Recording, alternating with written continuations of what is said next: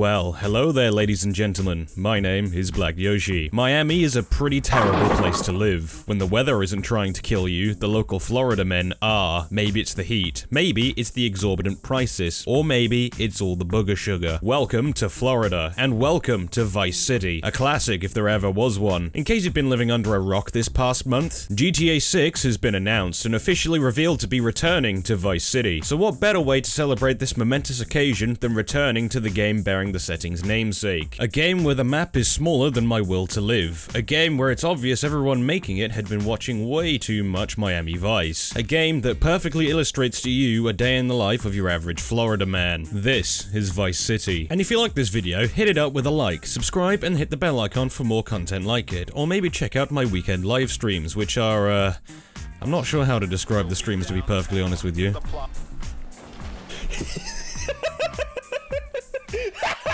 But first, a word from today's partner. War Thunder. War Thunder. Free to play on PC, Xbox, and PlayStation. Free to play. Thousands of aircraft, warships, and armored vehicles in the most expansive vehicular combat sim to date. Just look at that tank. Doesn't its detail and finely crafted model, including all individual components, make you want to give it a big old French kiss? Don't you just want to hop in your favorite vehicle and make it very pretty, in 4K resolution no less, with euphoric visual audio design across the board? Then War Thunder is here for you, and you can attain all this and more using the link in the description, where you can claim a premium account, premium vehicles, and much more assorted goodies. There really is no other experience quite like it. War Thunder. GTA Vice City is about a man named Tommy Vercetti, a man who, for the life of him, cannot stop getting hassled about his Hawaiian shirt. Oh, whoa. Hey, I like 1978 too, but you know, this isn't gonna be a beer and strippers do. I mean, no offense, but I think that you might turn heads on the runway for the wrong reasons. What's wrong with the way I'm dressed? Okay.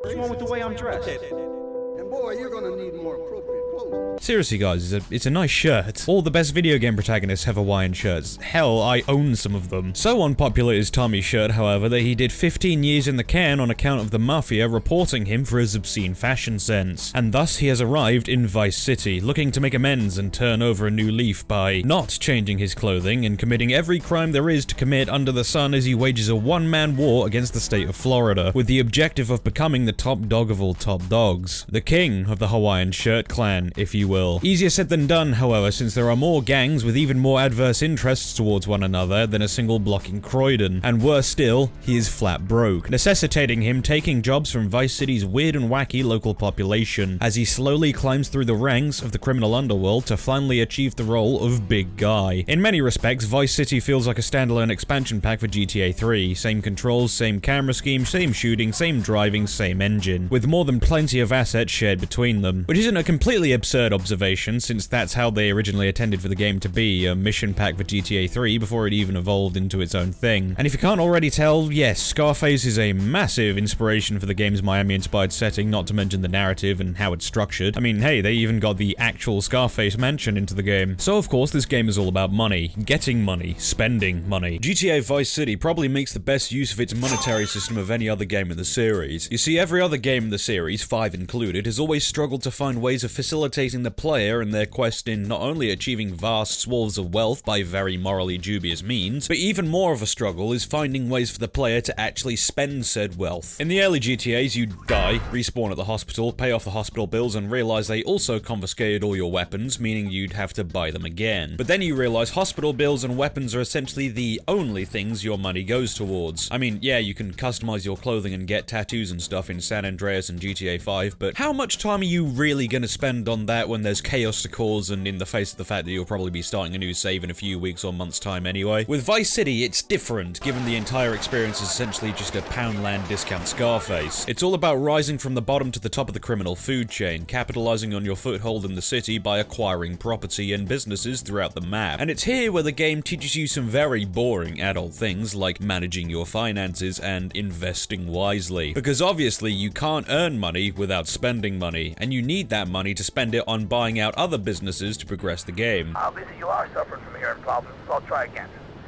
Where's the goddamn money? Where's the goddamn stuff? And where's my cut? Are you new action? And just like in real life, it's not enough to invest just money into your business, but time and effort as well. Because the Vice City workforce are so coked up or incompetent that not only can they do literally nothing without Tommy holding their hands throughout the entire operation, but neither are they forklift certified. Mind you, the weird thing about these businesses is that half of them require very elaborate setup missions, a bit like heists in GTA 5, and the other half require you to sit in a booth of a strip club as a woman with no more than 5 whole polygons on her body dances for you while Tommy sits quietly in the corner, not even daring to look at her, contemplating his life and the mistakes he made to get him into this position. I am not joking. You have to sit in this booth for 10 real minutes and spend $500 on this dancing chicken breast before the club decides to finally start producing money for you. The dockyards are another easy one, being the cheapest business in the entire game. All you have to do to get this business set up is complete a time trial on a speedboat. 2 minute stops. It's not really even worth mentioning, to be honest. But the wackiest setup missions easily belong to the Malibu, a nightclub. The hottest nightclub in 1980s Miami, if you will. So naturally, it pays out the most of all the businesses, but the setup for it is a little bit cracked. Because in order for the hottest nightclub in 1980s Miami to start paying out a single penny of profit for you, you have to rob a bank. I have absolutely no idea why Tommy decided to use the Malibu as the staging area for this bank robbery. He could have easily done it anywhere else. I guess any excuse to get out of managing that nightclub he owns. Shut up! I'll admit, it's one of the jankiest bank robbery missions in GTA history. In GTA 3, it was fairly simple because Claude was just the driver. The lads from the Mafia did all the heavy lifting for you. And like every other bank robbery scene in gaming history, this one tries to be like that one scene from Heat, except it's horrendously scripted and can fail at any given time because...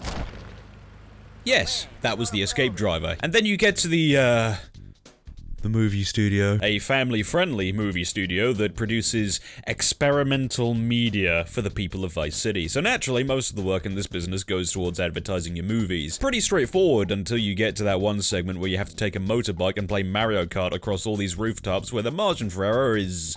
big. All this to get on the roof of this one specific building so you can activate a spotlight. You could do the sensible thing and take a helicopter, but you still have to follow the checkpoints with said helicopter because why not? Dan Houser, you've done it again. What about the taxi missions? No, the other taxi missions. The ones you have to do after you buy the depot. Okay, yeah, these taxi missions are just like the ones you do in regular gameplay, but these taxi missions are South African taxi missions. What's that? A rival firm is picking up your customers, and he actually has a steering wheel instead of a spanner in his car? Run him off the road, destroy his life, and reclaim your rightful custom. Easily the most nerve-wracking business in the game is the Cherry Popper ice cream parlor. Why? Well, because you have to sell ice cream. The bad news is, ice cream is illegal in Florida.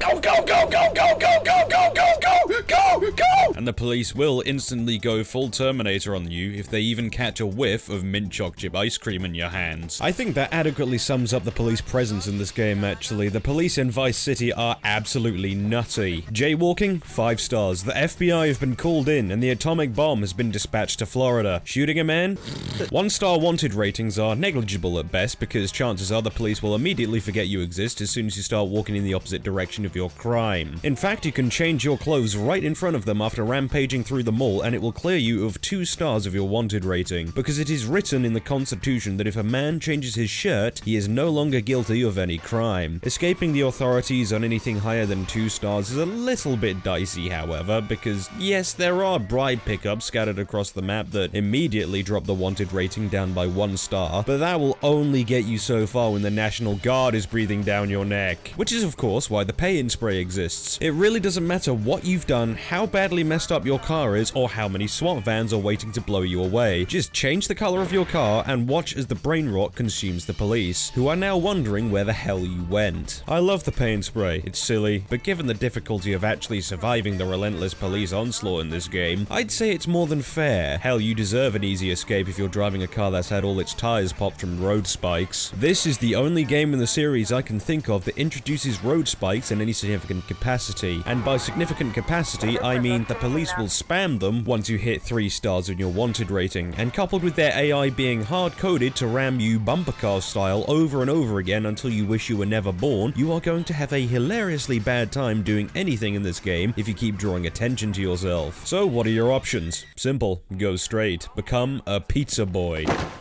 Pizza time. Sure, you can be accumulating wealth from the comfort of your own 4-story mansion through your multi-million-dollar enterprise buying out small businesses across the city, or you could be working a minimum wage job, lobbing pizzas at unsuspecting strangers until you earn enough money to just barely pay off your rent with just enough pocket money to buy a crate of beer and a pack of ciggies. Because need I remind you, this is Miami. The homeless probably have to pay more rent than you or I do. Pizza delivery is actually kind of a vibe. You cruise around the city in your little moped, which is surprisingly versatile, zooming through the neon-lit night streets while some geezer on the radio slowly loses his marbles. You've got to stop spreading these lies or I'll whip you myself, and I'm not afraid. The Constitution asserts a man's right to bear arms and arm bears and all points in between.